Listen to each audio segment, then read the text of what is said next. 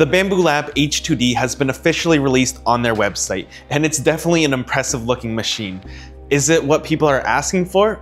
I'm not totally sure about that, but regardless, it does look amazing, and I'll go over some of its features right now. The biggest feature, of course, is the dual nozzle, and that's what I'm most interested in, but there is a lot of other things too. They're really trying to make this kind of your all-in-one printer right now, or all-in-one design tool. You can do laser cutting, it's got a vinyl cutter, a pen. It's kind of like I have a Cricut as well, and it kind of just makes that obsolete if I get one of these.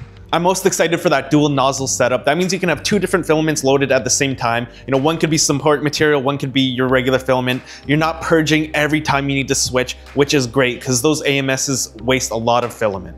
And now for the price. So if you want just the printer and the AMS combo, it's gonna be $3,000, which it's not cheap, but that's around the same price as the X1E, so that's kind of expected. Then if you want the laser engraver as well, you're gonna go up to $3,800 for the 10-watt version. And then if you go for the 40-watt version, it's gonna be $4,700. So definitely not cheap, but if that is something you're interested in, it might be the solution. This thing would be great for saving space. You have all your tools kind of in one small package. Now, I know a lot of people kind of just wanted an X1C with a bigger bed, so I'm not sure if this is going to be for everyone.